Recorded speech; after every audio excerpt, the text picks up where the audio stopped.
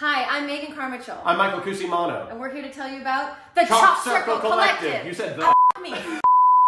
So, it was December 2021. It was Christmas time. A Christmas Carol was playing at 5 different theaters in San Diego County. No, I'm looking at the thing. Okay. A Christmas Carol was playing everywhere. I was doing a Christmas Carol. You were doing a Christmas Carol. The Old Globe was doing a Christmas Carol. They were doing it in North County.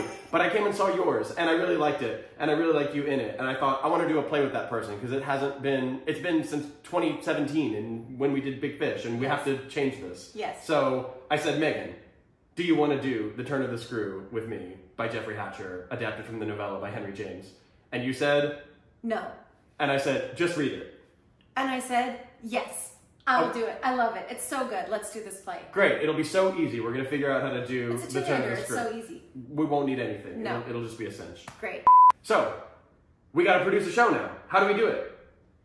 I don't know. Let's get a director first. Oh, well, that's a good idea. That's when I came in, and they asked me to read the play.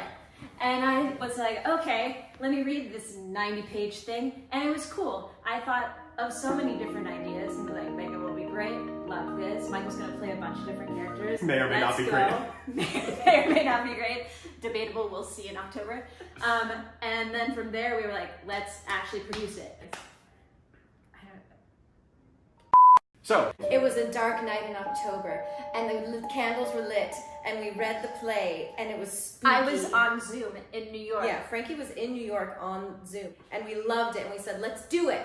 we already knew we were going to do it. Yeah, but we said, let's knew. definitely do it. Let's definitely do it. And we said, what are the logistics of that? And we went, And we said, screw it, we don't need logistics. Let's just do the art first. Let's be artists and do table work. So we did table work for like 6 weeks. as long as we could, actually, before we had to decide where do we do from here. How do we do this? And that's where Patrick came in. And he said, I think you should start a nonprofit. I think you could do a really good job starting a nonprofit. It's easy. I so think easy. you could do it. So we did.